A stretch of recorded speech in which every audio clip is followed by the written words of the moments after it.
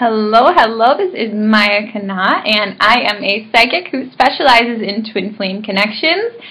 And in today's Q&A video, I am going to finally answer the question, what is the difference between a relationship and a divine soul union? And thank you to the person who submitted this question to me. This is a very important question in the twin flame community, and this is a question that I feel very, very passionate about, as it really is the core mission of all twin flames to usher in a new, higher blueprint to replace the prevailing blueprint for relationships on the planet. And twin flames are here above all else to model divine union. If we don't know what we are aiming for, it's pretty difficult to achieve it. So in this video, I'm going to be talking about, the difference between a relationship and a divine soul union.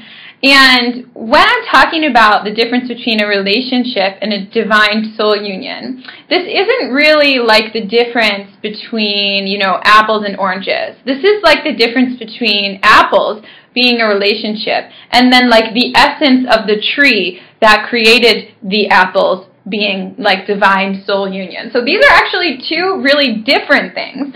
Sometimes in the twin flame community, people just throw around the term relationship interchangeably with divine union, and I will admit I have been guilty of this too, because we're just so used to talking about relationships and trying to reach people who are in that mindset of relationships. But actually, these two things are really different. So at its very, very core, if we want to start sort of at the beginning, a relationship is the coming together of two people.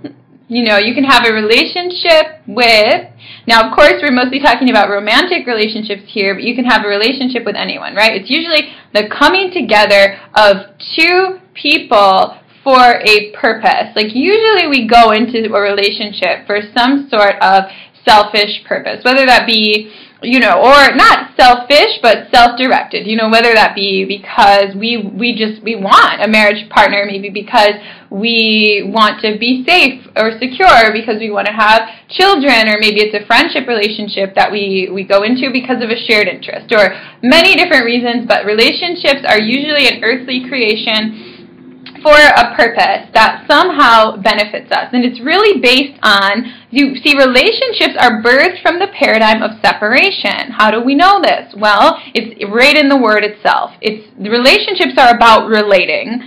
And relating is based on a premise that we are different. So if you're relating to something, it's because that you see that thing as being separate from yourself, and you're asking, how can I relate to this thing? Or in this case, how can I as a person relate to this person who's different than me? How can we come together in a relationship? And when, one thing that often comes up in the twin flame community is, we kind of giggle at relationship advice and say it doesn't work for twin flames. Why doesn't it work? Well, because twin flames can't have a relationship. I mean, twin flames literally can't have a relationship because twin flames are not separate. Relationships are based on the paradigm of separation, on relating to something that's different from yourself. So advice that's based on relating to something that's different than yourself will not work for twin flames because your twin flame is you. Okay, so that's where we begin. So if that's a relationship, if a relationship is about two people coming together or relating together for a shared purpose, or sometimes even with relationships, it's the different people are getting something different out of it, different purposes, but that are somehow benefiting the perceived self, right? Okay, so that's a relationship. So what the heck is a divine union? Well, a divine union is the coming together of a soul, the returning back to oneness. Divine union is not based in the paradigm of separation.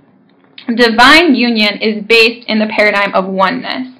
divine union is based on one, it's not related to the earthly plane, okay? So relationships are an earthly creation. Divine union is created by God, or creator, or source, or whatever your word is for that energy. But divine unions are based in the recognition that all is one. That this soul, first of all, to have a divine union, you need to come from the understanding that you are not a person, that your personality, your personhood is temporary, and it has nothing to do with who you are. It's a vehicle that allows you to be on earth, but it has nothing to do with who you are, who you really are, okay? So divine unions are a union of a soul. It's a union of a soul. But in twin flame, in the case of twin flames, who really form the most pristine divine unions, it is the reunification of two aspects of the same soul essence. It is the coming together, and I'm going to talk about this more in a moment, but it is the coming together of the divine masculine and divine feminine. It is not the coming together of a man and woman. It is the coming together of the divine masculine with the divine feminine. The return to wholeness. The return to oneness. The embodiment of the return to oneness. Like when a relationship happens on earth, when a relationship happens, when two people relate, I'd like to think that maybe some little energy is moved in the higher realms, okay? There's something. There's an acknowledgement from spirit. Okay, well, this person crossed paths with this person, and maybe their guides say, okay, yeah, they're in contact. When a divine union happens, I like to think that in the higher realms that the light is expanded exponentially. You can imagine giant fireworks. You can imagine a huge expansion of the physical light quotient in the universe. Divine unions are very, very powerful. Relationships are a dime a dozen. Divine unions are, at least at this time in Earth's history, an extremely rare phenomenon. Okay, so relationships are based generally on the relating of the body and mind. The relating of the body and mind. It's, two bodies interacting, or two minds interacting, talking, figuring each other out. A divine union does not start on that level. Like a relationship usually starts on the body-mind level. And maybe if it's an amazing relationship, eventually works its way up to the soul level. A divine union is exactly the opposite. You cannot pick a random person on the street and say, let's make a divine union. Divine unions are chosen by the divine. They're chosen by spirit. They start in the higher realms. They start at the beginning of time. The beginning, the initial moment of creation, when we went from a oneness, one energy, into these different energies that are now different souls. The way, the aspects of the same energy or similar energy that represents our soul, those are the beings with whom we can form divine union. We can come back into oneness, okay? So, the divine union is not about appeasing our body and minds. It is about transcending that level. It is about the oneness of the soul. It is about creating something more, expanding the energy of the pure energy of oneness, of God, of Creator, of Source on the planet, and directing that energy for a higher purpose, to make the planet more like heaven. Divine unions have the potential to create heaven on earth. Relationships mostly, they create other things. Okay, the relationships, they might enhance the paradigm of separation, or worse, okay? But they're not about creating heaven on earth. Relationships now, they have served a purpose on earth, but relationships are usually about survival. Okay? Divine unions are, divine unions are about, if anything, on a human level, it's death, because the divine union will kill your separate aspects. The divine union will probably first kill your personality and ego before you merge back into oneness. So it's not about reinforcing the societal mechanisms of separation. It is about erasing, transmuting separation altogether. Divine union. There are not a lot of people in divine union at this time, but all twin flames are meant to come into divine union.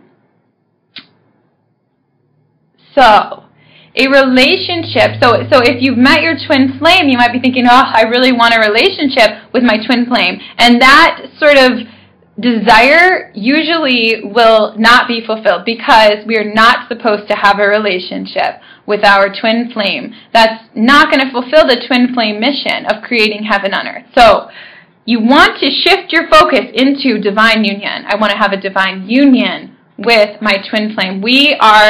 All of the twin flames, none of us signed up for the relationship path. Okay, we all signed up for the path to divine union. So if you're trying to walk the path of relationships, you're going to walk probably off the cliff. And some people have already walked off the cliff. The good thing is you can just transcend the cliff altogether. You can still get into your divine union so long as you put the focus there. But it is to come together in divine union requires us to fully embody our soul selves. To be a soul on this, to know that we're a soul, to embody our soul essence, and to harmonize, to move beyond the illusion of separation, and to come into almost like when we're really in divine union with our twin flame, and as many wonderful twin flame teachers have pointed out, this is something that usually happens incrementally. So we can be sort of at one stage of union with our twin flame, and we can always rise higher, higher, higher. So it's never like, I'm in union, I arrived. No, that does not exist. You can just keep going. Once you're in the higher realms, once you're in the highest places in heaven and you're in union, then fine, then you made it. But so long as we're here, we can rise higher, rise higher, rise higher, rise higher. Higher, higher, higher into union. But the energy of union, the relationship is 1 + 1 = 2. The relationship exists in the matrix.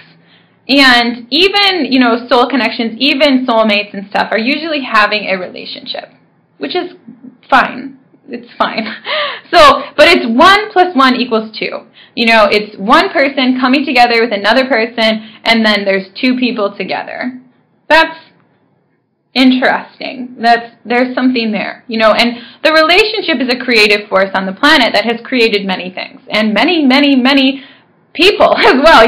Most of us wouldn't be here if not for the relationship of our parents.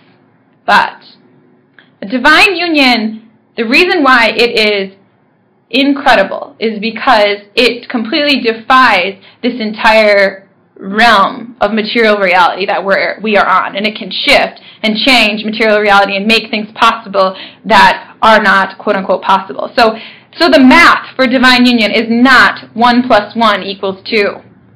The math for divine union is 1 + 1 = infinity. But it's more of like an equation like this. In a divine union, you've got two people. You've got 1 and a 1. 1 + 1 who come together. But when it's a divine union, the 1 + 1, first they come together in their recognition for oneness. So what you essentially have is like a 1 + 1 = 1 first. There's this acknowledgement, okay, I'm not actually an individual one. I'm one part of the one, and I'm one part of the one. And so then when we come together, we get more of the one. So 1 + 1 = 1. But then the realization as you move deeper into union, that oneness, we realize, okay, we are part of that oneness.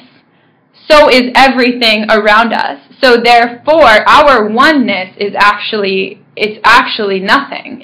We are actually the void itself. We are actually the same consciousness that is nothing and everything at the same time. So it's almost like 1 plus 1 equals 1, which equals 0. And then once you get to that 0 point of realizing that we are sparks of this divine, the same sparks that represent all of creation and the void. We are essentially everything and nothing. We are 0. Then it's exactly that. We are everything and nothing. We are nothing and everything. And that's how we get 1 plus 1 equals infinity. Because once you reach that 0 point where you release that perception, that one identity of being a single unit, once you release that identity of being a single individual, you then have access to everything.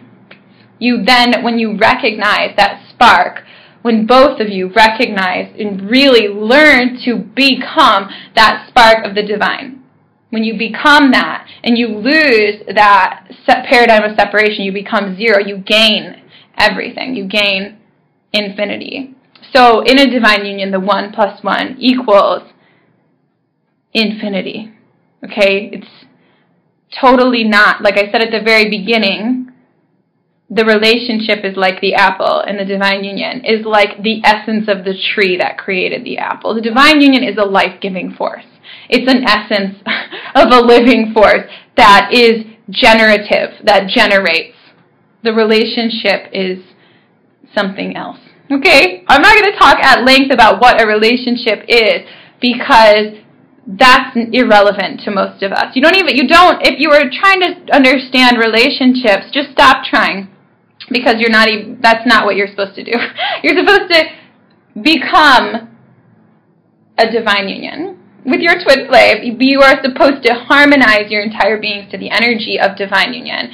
And the question of what is divine union, in my mind, is not a question that has a full answer yet. I believe that we are meant to carve out this answer. We are meant to figure it out as we go. As a lot of people say, there is no book that will tell you how to come into union with your twin flame, that will give you all the answers. There's a lot that try, but none of them can get you there. You have to figure it out on your own, and it's sort of the same way with defining divine union. You have to figure out what that means.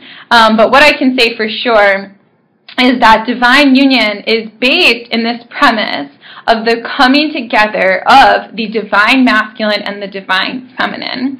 A typical relationship is like a man and a woman coming together, or a woman and a woman, or a woman and a man, or sometimes like a woman, a man, and another woman, etc., right? But it's based on that. It's based on, that's the idea of a relationship. But a divine union is the coming together of the divine masculine and the divine feminine, which could be, those polarities could be in 2 women, 2 men, a woman and a man, or, but they could be in anyone. But it's the coming together of that divine masculine energy, the yang energy, and the divine feminine energy, the yin energy. This is something that I wish that I was a physicist, but I'm not. But I know that if I was a physicist, this is science. This is actually a scientific concept here. This is about alchemy. There's an alchemical reaction when an exact sort of masculine polarity energy meets an exact feminine polarity energy. There's a magnetism that can happen. There's a merge back into oneness. And there's a reaction that can actually transform those 2 energies. In a relationship, you may have a divine masculine and a divine feminine, but there's, like, if you could look at what was happening, and I believe this will be possible sometime before I die, but if you could look at what's happening on an auric level, on an energetic level, what you would see is you'd probably see a divine masculine right next to a divine feminine. In a relationship, maybe they can't merge together because they're not one being, or because they're not at that, their energy fields are not activated in a way that would allow a merger. But in a divine union, what you would see if you saw it, I believe, would be, you would see a physical representation of the masculine energy, physical representation of the feminine energy coming together, becoming one energy, and then having an alchemical reaction that transformed it into another energy altogether that was actually a life-giving, a generative, life force-giving force that would not only transform itself, but transform everything around it, all the particles, molecules, whatever, that were around it. That's what I believe you would see if you could see it from a scientific standpoint. So it's very different. Like, there's relationships everywhere. If you open your eyes, look out the window, you'll see a ton of people in relationships. But to see a divine union is to see something truly miraculous, okay? Something very, very, very special, and we should all take into account and consideration the fact that if we're on this twin flame path, we have this alchemical power within us for transformation and transmutation and to become a generative force of the divine, right? And that's the mission. You know, we talk about our individual missions, and yeah, we have them, but the biggest mission is to embody this energy of divine union and to first figure it out on our own, to come into divine union with our twin flame, and then to help others do the same, because this relationship thing that's been going on Earth for a long time is, you know, it's in the end game. You know, it's not really working anymore, and it's going to be, as the vibration of the planet actually rises, we need a different form of partnership. We need higher partnerships, and we are meant to usher in those forms of partnerships and to model true love and to become in the energy of divine union. I said at the very beginning, the relationships are about sort of service to self. The divine union is about service to all. So the divine union has that generative energy, and that's the energy that makes huge global missions possible. Because when we get into union with our twin flame, it just keeps giving us more and more and more and more. It becomes infinity. We become infinity. And we just have an unlimited amount of energy potential that we can tap into. And we are meant to not just, you know, sit with that, although that is just wonderful, but we are meant to give it to the world. We're meant to give it back to the world, to reinstate oneness on the planet. That's what divine union is all about. So I'm going to stop right there. If you're more interested in this topic and you want to go in depth, then, you know, visit my website in 2 years when Zaire and I are traveling all over teaching people how to come into divine union. But for now, that's all that I'm going to say. If anybody has any questions that they think would benefit the twin flame community at large that you think I would be able to answer, please email those to me at mayasbrightstarcreations@gmail.com. And thank you so much for listening, and have a beautiful, beautiful day. Namaste.